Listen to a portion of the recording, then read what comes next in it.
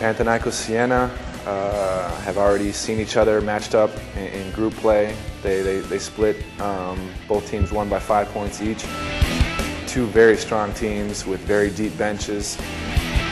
The role of the big men is going to be a big key to this matchup. Siena is without Lavrinovic, who's been hurt. I don't know if he's going to be able to come back.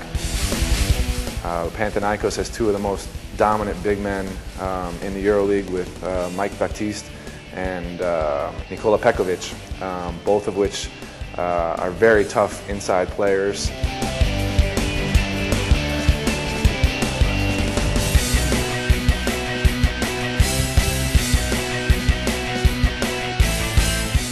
Siena is a little bit light inside.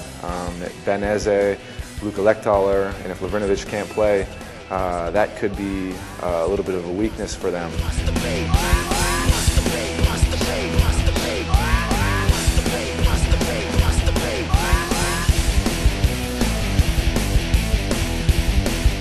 Both teams are very strong on the perimeter.